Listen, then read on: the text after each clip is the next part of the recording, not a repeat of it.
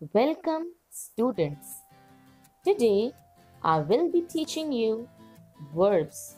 So let's take a tour in the world of verbs. To begin with, what are verbs? Verbs are words that express action, being, and possession. Remember, students, without a verb, a sentence is always incomplete. So let us see some kinds of verbs. Number 1. Action verbs. An action verb describes what someone or something is doing. Examples: she tasted the stew. The bus arrived on time. The word tasted, arrived are action verbs. Some more action verbs are jumps, plays, dances, reads. Number 2. Linking verbs.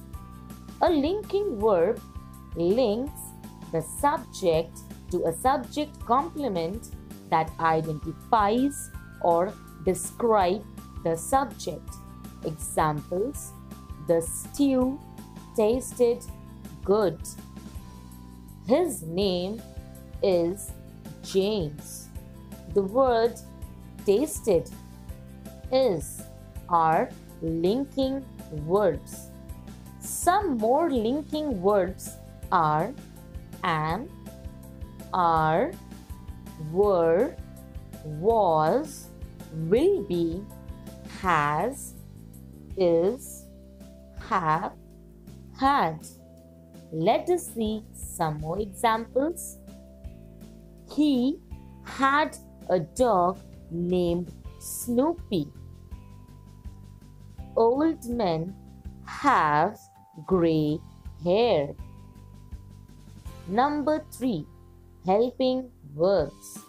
A helping verb works together with the main verb. Examples: she is leaving. I have finished my work. The word is, have are helping verbs. They are helping the main verb leaving, finished to complete the sentence. Look here, children. Martha is studying in her room. Grandfather was praying in his room. As you can see, a helping verb always comes before a main verb that ends with ing and ed. Some more examples. Many seagulls are flying over the sea. I am enjoying a beautiful scene at the seashore. Number 4. Subject-verb agreement. What is a subject? Subject is the word or group of words about which we are talking in a sentence. What is a verb? Verb is the word that tells about the action being performed or the state of being of the subject. A subject and a verb must agree with one another in number, be it singular or plural. Let us see some examples. 2 dogs are sitting on the grass. 2 dogs, plural subject, are plural verb. The subject and verb agree with one another in this sentence. 1 dog is sitting on the grass. 1 dog, singular subject, is singular verb. Singular subject and singular verb agree with one another in this sentence. If a subject is singular, its verb must be singular.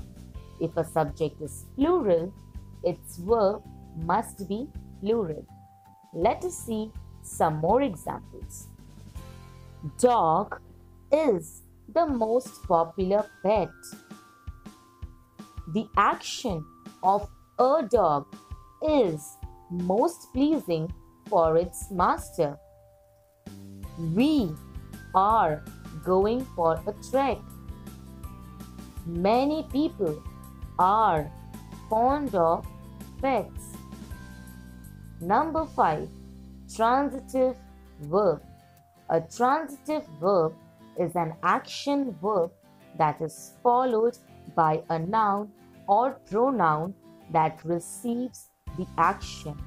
A transitive verb has a direct object. Let us see some examples.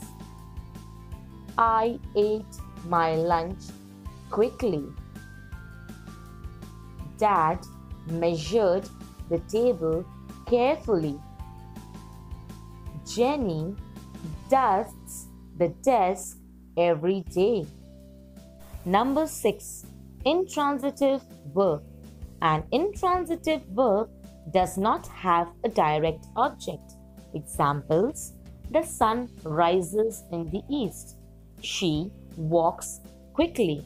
The words rises and walks are intransitive, as there can be no object in the sentence using these words. Examples: I ate quickly. Dad measured carefully. Jenny dusts every day.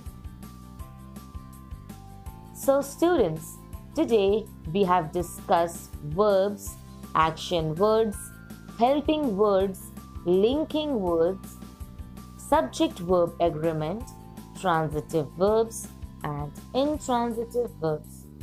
Hope you enjoyed today's lesson. Thank you.